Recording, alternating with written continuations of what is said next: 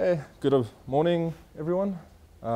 As so kindly introduced, my name is Richard Spiers, and today I'm going to be talking to you about Twisted. Can I get a quick show of hands? How many people here have experience with Twisted at all? Okay, so a bit of a mix, half and half. Just a disclaimer, I'm not a Twisted guru, not a super expert in all this, but I think we do some pretty cool, interesting things with it. So hopefully after this talk, some of you can maybe take up some of our approaches or begin looking at Twisted for your own projects that require network capabilities. Okay, so starting off cloud. As we heard, this is quite a buzzword from the closing talk yesterday.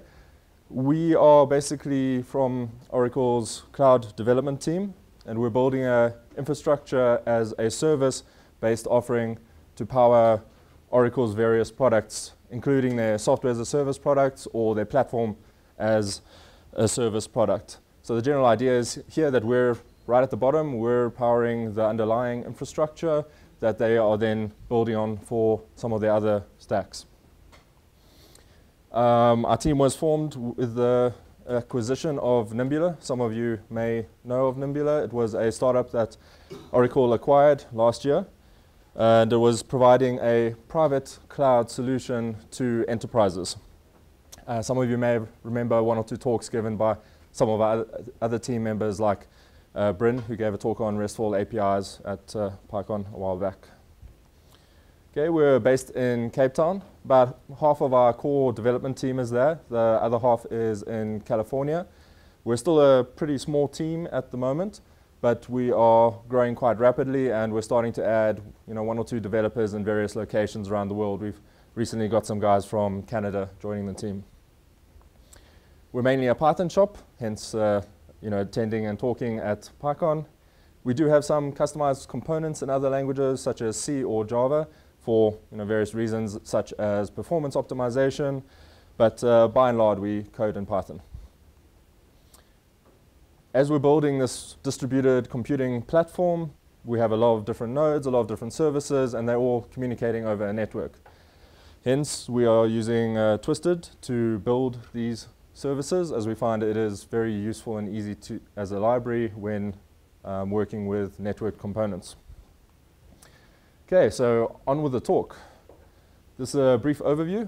I'm going to touch on asynchronous programming, then introduce Twisted and some of the concepts there before talking on things that are more specialized to our environment, such as how we track context across our multiple services, our multiple nodes, as well as how we can monitor the event loop or the reactor to detect any stalls, and how we handle time jumps on some of our components. If there's time left, I will briefly cover on an approach we use in our testing to monkey patch for certain environments in a fairly clean way. Okay, so event-driven programming or asynchronous programming.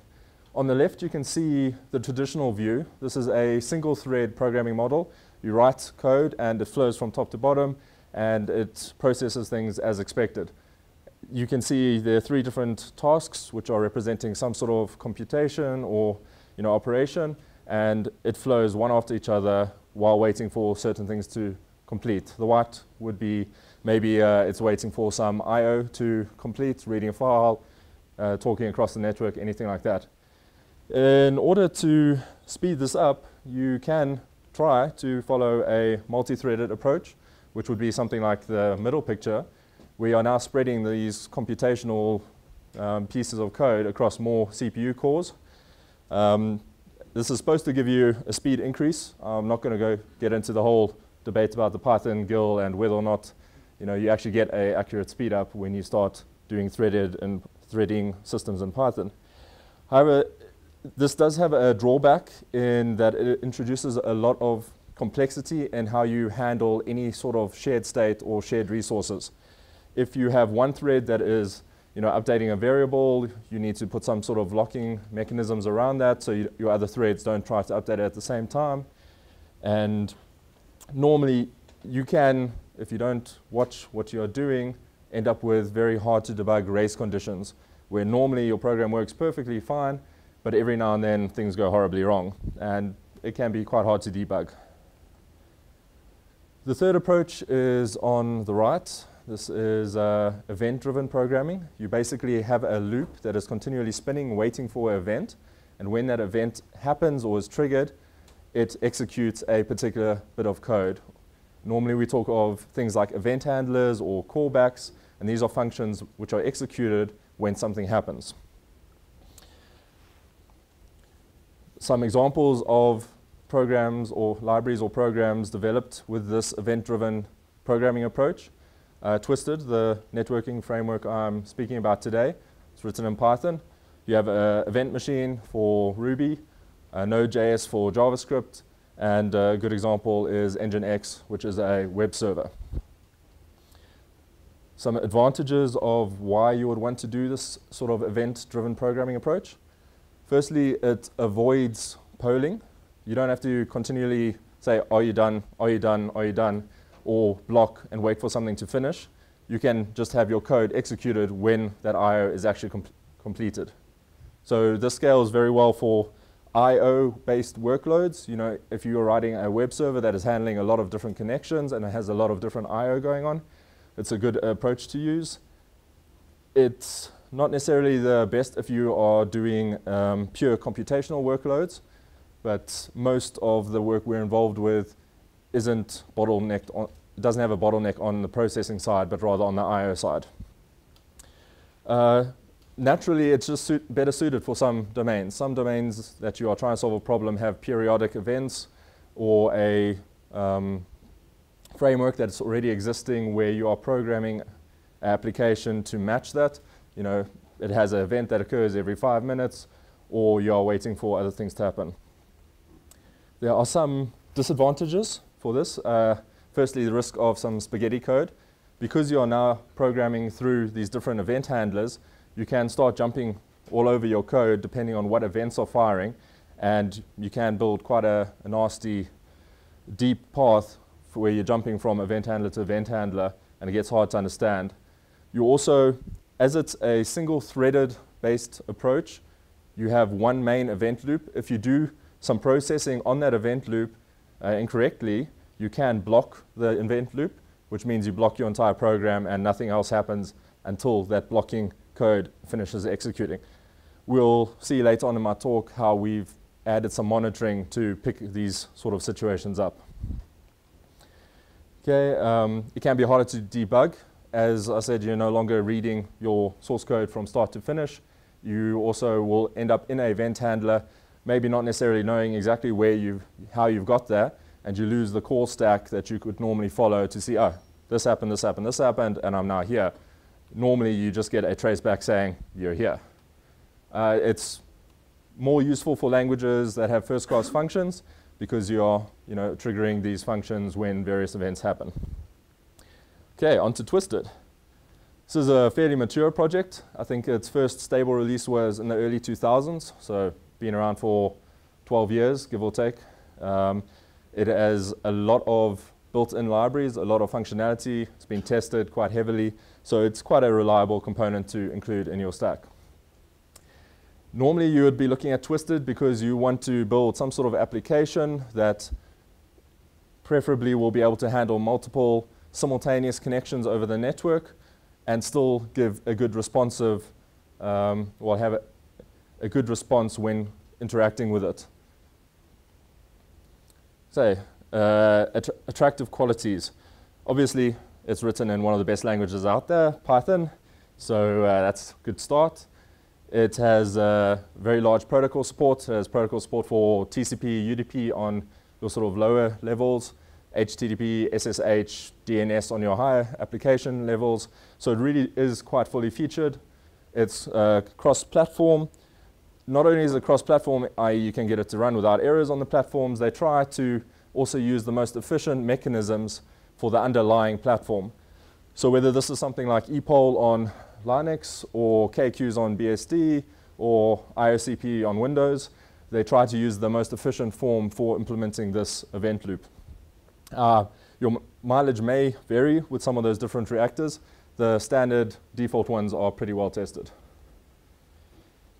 It is very easy to extend. You want to implement a custom protocol that no one's ever built before. it's very easy to do that. It's designed to allow you to do these sort of things.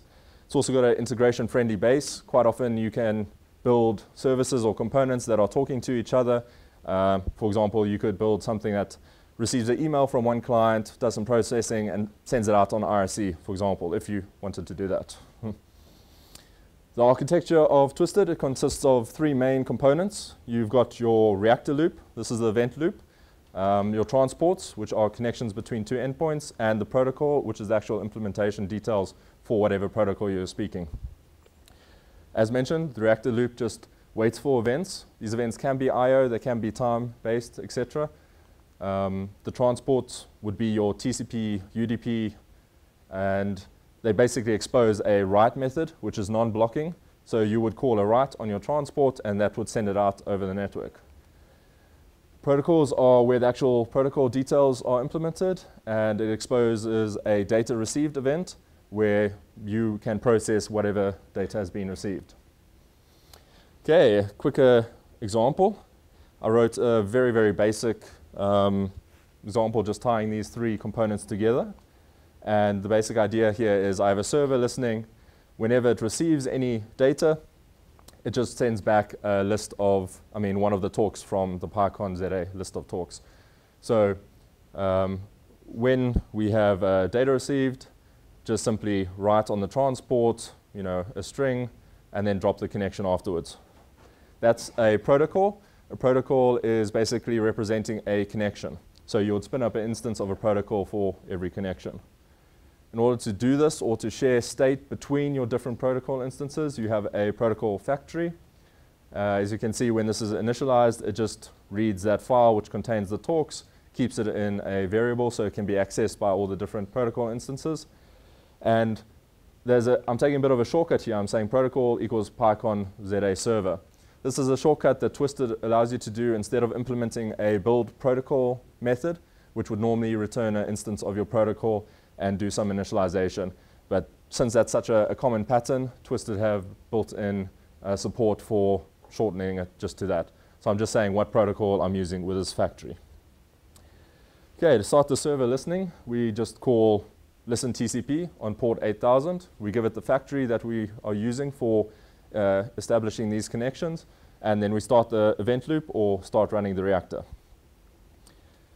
Client is just as simple. Once again, we are basing our client on Twisted's protocol class. We have a function for data received, which just prints out the data it has received. And whenever a connection is made, it just writes one talk, please. So here you can see I'm doing a very basic example, not doing any binary data processing. I'm just sending strings back and forth. Once again, nothing to the client factory. Here, I'm actually doing something you probably wouldn't do in real life. Whenever I receive a connection lost, I'm just scheduling a call later in after 2 seconds to reconnect. This is purely so when you run this code, you just see a nice list of talks being returned. In real life, you would probably replace this client factory with a reconnecting client factory, which basically will implement exponential back-off time delay before attempting to reconnect. So if a connection drops, it will reconnect automatically. If it drops again, it will wait a while and it will back out its connection attempts so you don't overload whatever you're connecting to. But once again, you're literally changing client factory to reconnecting client factory, and you're getting a whole lot of that support built in without having to do anything. To connect the server, we just call reactor.connect TCP. We give it the factory, and we start our event loop. So now we've got our client-server implementation complete in just a couple of lines of code. Also to note, the transports and protocols are completely decoupled. So in order to change this to run over SSL instead of just a plain TCP connection, it's maybe another 2-3 lines. You just change your connect TCP to be something like connect SSL. You pass in a context with your SSL certificate, etc., and there you're done. If you wanted to test this, you could replace the transport with some sort of text-based transport. So then instead of sending over the network, you're printing into a variable. You can basically end up with a log file of all your communication instead of sending it over the network. The decision to break the transporter and the protocol apart was a very good one, and it's proven to be very useful in the real world. So now that we've gone over all those basics, let's make things a little bit more complicated. Introducing deferreds. So now this basically is a representation of something that's going to have a result in the future. I'm going to call some I/O operation right now, and it's going to return a value, but that value is representing something that hasn't happened yet. So why you would use this is normally it provides a good abstraction to manage your callback chain. So here I've got some operation that does some I/O, just called it do some I/O, and we will get a deferred returned. On that deferred, I'm going to add a callback with a success function, and I'm going to add an error back, well I'll call add error back, which adds an error function to be called if that operation failed in some way. I'm not going to go into details of what exactly that means. Think if you throw exception or return a special value, etc. It decides if you call your success function or your error back function. So there are two different chains for successful processing and error processing, and you can jump between the two. So if this returns an error, it will go to the next callback one level down in your error chain. If you successfully manage to handle that error, you can jump back into your success chain. So there are always these two chains, they're always the same length, and you can hop between the two depending on what is actually happening in your operation. Now, that can get a bit confusing. If you're trying to figure out what this does, you can have a whole lot more of these, and you would have to look up each of these function definitions and jump around your code and try to piece together what's actually happening. So if you're new to Twisted, you can use this thing called inline callbacks, which is a quite magical decorator that allows you to program in a linear fashion. So previously, you would have something like search remote file. It would download the remote file. When that was finished, it would move it to a temporary location, maybe search it for some data, and then clean it up and remove it.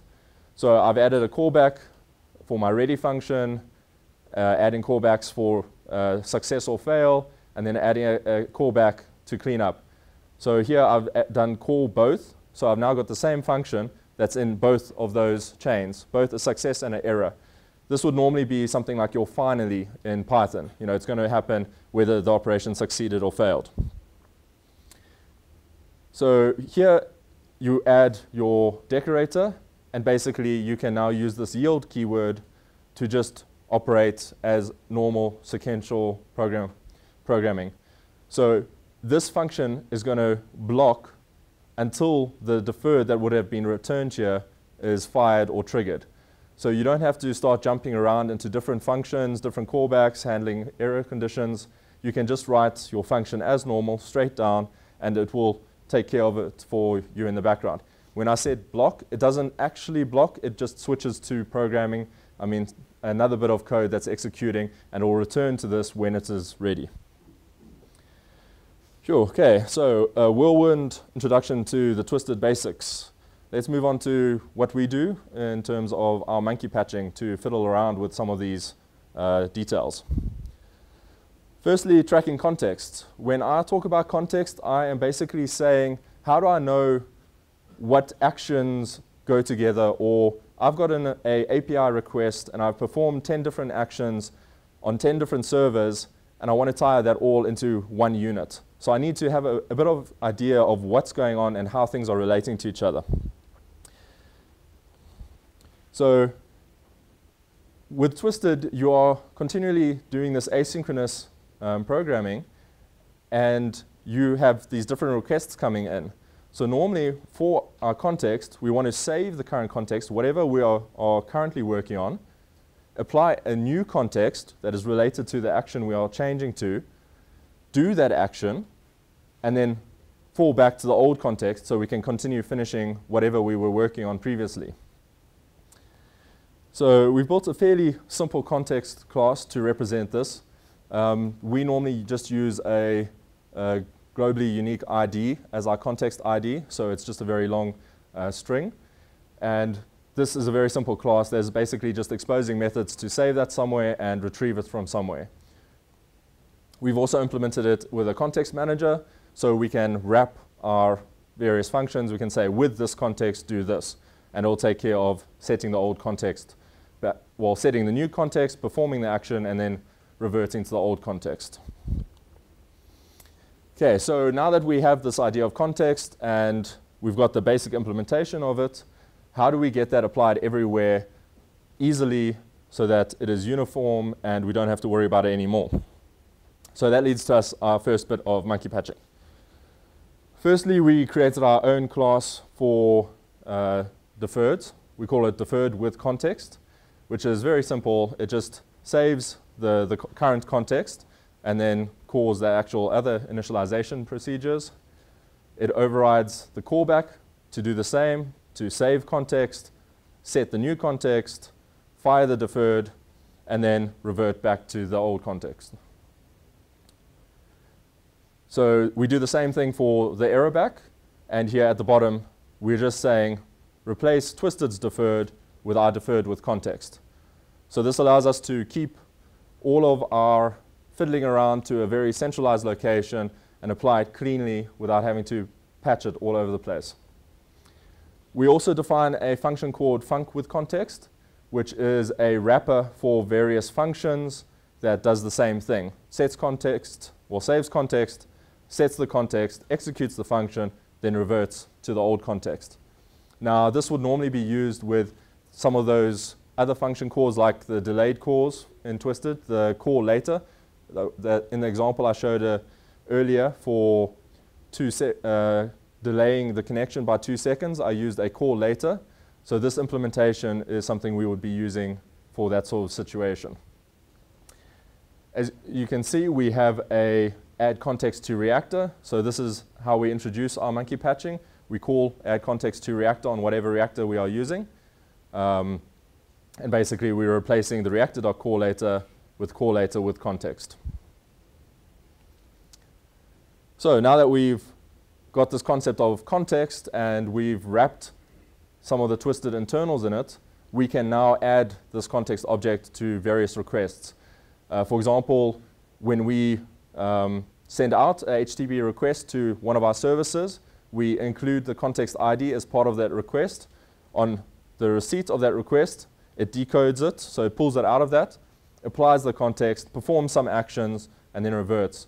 We also pop it into AMQP messages. So when we're sending messages along using RabbitMQ, we can track this one request to our API that is now hitting multiple servers, multiple services, going over HTTP, going over AMQP, and at the end of it, we have one context ID that's associated with everything. So very importantly, this now allows us to log with context. So we can now log this. I haven't done anything too fancy here. We're basically using standard Python logging, and we've just overridden this log method with this extra variable which contains the context. Okay, so that's our context and how we've added that. But now we needed to look at how we can handle stalling the reactor. So if this event loop that you are relying on to always continually be running and executing fairly quickly, what happens if you accidentally block it? Or what happens if the underlying time on the node you are running jumps backwards? Say someone's reconfigured NTP, or they've accidentally done a time jump on that node, and now all your callators, which you said happen 5 seconds into the future, happen 10 seconds into the future, if they've jumped the time on the node back by 5 minutes, you're now going to have to wait for those 5 minutes and then 5 seconds. And that's not the situation we want. So we've done some things to improve that, and I'll get to that later. Back to the event loop. The general idea is you have 4 events and event process. That's sort of a generic paraphrasing of the event loop. But for Twisted, we actually have this thing called self.doIteration. There are several different reactors provided by Twisted. I'm not going to go into all of those, but those are just different ways for doing or reading from certain file descriptors or polling for events, etc. But there's some general ideas that apply to most of these. You've got a set of file descriptor instances, for example, that you can check for read events or for writability. You've got methods to add readers or writers on these. And finally, you've got the generic methods that actually do the write or do the read. And somewhere buried deep in one of the reactors, you'll find something like this: for selectables method, fdset in r do read, self.reads, etc.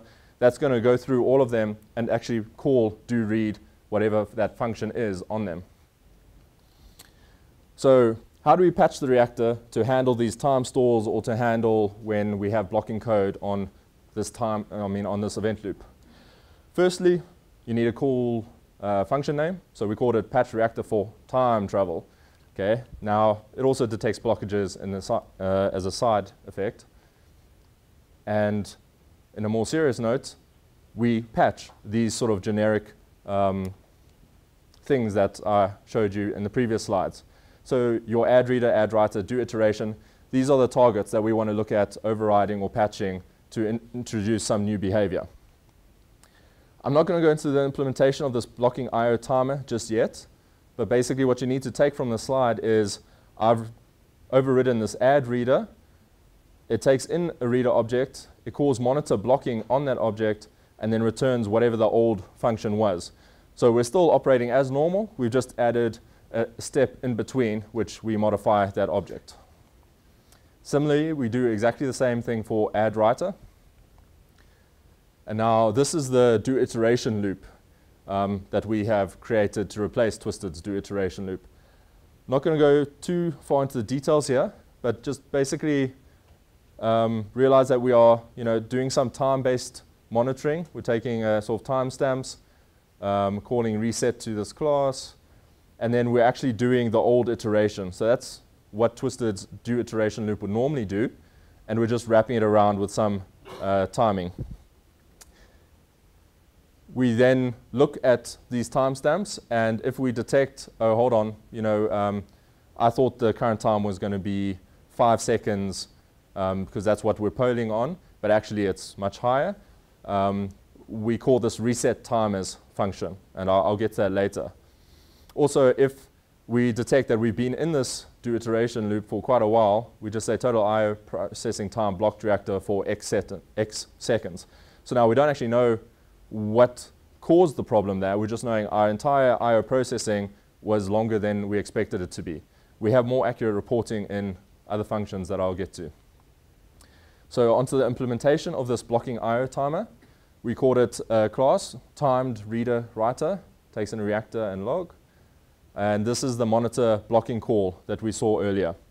So it saves a reference to the original do read and do write functions. I'm not going to get too far into details of why we're doing it like this. Here we're using the weak reference library or implementation to handle cyclic references. With Python's traditional garbage collection, if you have an object A that has a reference to object B, and object B has a reference to object A, you're going to run into some problems when the reference counting garbage collection tries to handle that. So we're assuming here that this class is actually going to stick around for quite a while. So if possible, we're wanting to base the rest of the functions that we see later on the class methods rather than the instance methods. I've skipped some code, but basically if we determine that this object needs to be patched for do reads, we define these two things, do instance read, which is basically just doing the original do read, but wrapped in a time call. Same with the class read, it's also just doing the do read wrapped in the time call, but we are seeing if we can get away with doing using the function definition from the class as opposed to the bound function on the instance. Not going to get too much into all of this, but basically if the class function and the instance function exist and they're the same, rather base this on the do class read. This is a little bit of jumping around to handle, make the garbage collection more efficient. So we then assign the do read this is the monkey patching, and we also add this monitored flag so that we don't do this whenever same object is added to this loop. And obviously we say asynchronous the same process followed for writes. Stuff coming in Python 3, now that we've patched, they've taken a lot of ideas and based it off of the twisted implementation. The do write, and the that was one of loop. We can implement something that allows us to monitor for blocking calls on the reactor, as well as handling these time jumps. And this is this time call function that we saw wrapping things earlier. Basically, it's just doing timing. I've got no idea why Twisted doesn't use it. Several other notable at the projects end, if we don't as well, like that the Zookeeper, end time and there have been patches proposed to these various open source libraries to do it, but I think people are a bit nervous of, it took so many seconds they've while had this working for 12 years, everything's great, and now we were going to patch a very low-level part of it. I'd imagine that hopefully in the future all of these things will run off monotonic clocks, because it certainly we've encountered situations where that would be very great to have. So hopefully they will do that sometime in the future. Which does a very similar thing, but here we're actually logging a little bit more in depth, so we can try and get a model and a function name, and we can do a delay call, block the reactor for X seconds. Great. Okay. We can't always prevent people from programming things. Sorry, just a bit of company history. We had Nobody's been running probably for at least 5-6 years. Someone was doing there's a lot of system call stuff that on the main going back to before thread to copy Twisted, some data. Normally pretty stable around release 12 data was now. very I'm not small, sure if but in certain I'm not up to date on what the latest version is. Very large. But we were so now implementing these things back in a whole 8. Loop until this copying finished. There's quite a bit of time going on here. Without this, you would be, this service is a bit slow. Why is it slow?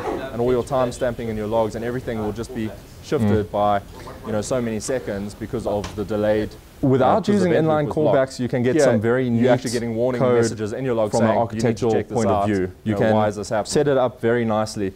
But in terms of you have handling time jumps, some new guys joining the team who might never programmed with event-driven programming before, it can be a lot to take in this shift, as well as handling deferreds and callbacks, all these sort of things. So I think it's a very nice tool to get people into programming, but maybe once you become a bit more knowledgeable, a bit more advanced, you'll start falling back to not using inline callbacks. Because also you can make mistakes using them. You have to make sure you're doing the appropriate yields at the correct places and those sort of things. I'm not going into so it's great for starting, but maybe you want to start looking at not using it as you get more advanced. With you our implementation of the monkey patch class. Twisted does have a monkey patch class by itself. We've re-implemented our own for various reasons. Cool. We take a more all or nothing approach where they allow you to be slightly more selective. So the general idea is when you initialize this class, you're passing in the globals and the locals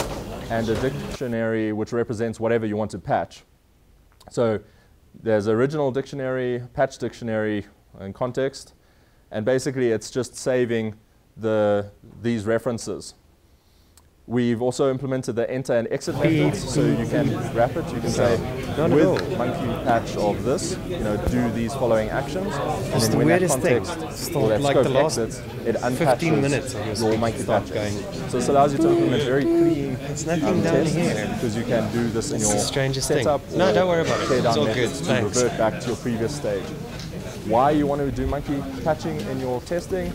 Normally either for configuration changes or to change things that you don't have available on your local system. With standard unit testing, you're normally mocking out various things, and with this you can start very cleanly overriding and patching things, and then not have to worry about running into side effects when you are finished with that monkey patching. So the patch basically just saves the original value. There's some helper functions I'm not showing here, get object value, set object value, etc. Unpatch does this, the opposite of that, so it just reverts back to whatever it was. And this is how you would use it. You create a patch dictionary, then whatever, module A, submodule, some value. You assign it a new value, do that for whatever you want to monkey patch. And then here you can just say with monkey patch, globals, locals, and the patch, perform your actions, and then when it exits, it'll revert this monkey patching. I think that's come roughly to the end of my time, so I'll say thank you, and are there any questions?